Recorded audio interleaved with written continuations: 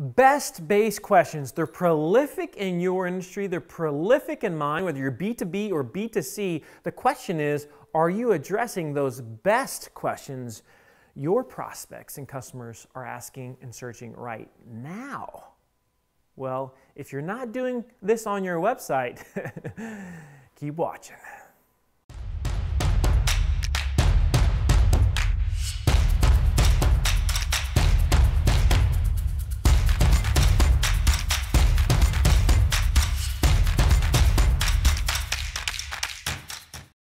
Hey friends, welcome back to the series that I'm calling the Big 5+2, and this is where we're discussing from They Ask, You Answer the book, the 5 subjects that move the needle in every single industry, plus 2 others that I want to throw in there in this series. And what are the 5? Cost-based questions, problems-based questions, comparison-based questions, reviews, and finally best.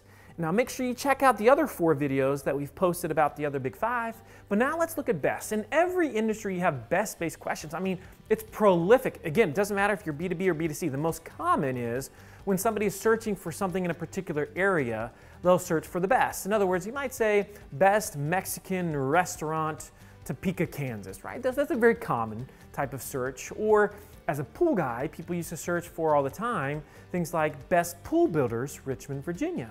But they would also ask me questions like, Marcus, what is the best size pool for a large family? Or what is the best shape for a large family?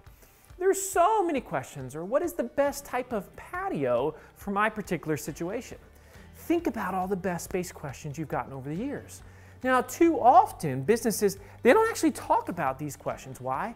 Because you think, well, I've got to have an opinion and it's a little bit tricky, yada, yada, yada. You can't think like that.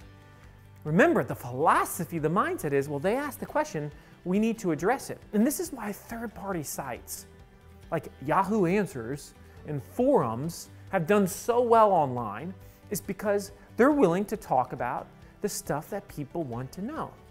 So here's what you need to do. I want you to brainstorm with your team all the best-based questions people are asking in your space right now. Now, once you brainstorm these, ask yourself, can we address them? Of course, the answer is yes. But do it through text, do it through video. Now, remember the key is you can't be biased. I mean, you have to be real, you have to be honest. But if you do this, it's going to help in so many ways. It's going to help from a search engine perspective. It's going to help from a user experience perspective. You're going to see the traffic. You're going to see the returns. Your sales team is going to benefit from this. They're going to be able to integrate this into the sales process. I can promise you that. I mean, there's just so many reasons to do that. And time again, we have seen that the companies that do this, this is the type of content that stands out in a remarkably boring world of content. So hopefully you're going to apply this. Now, my friends, as always, let's get to work.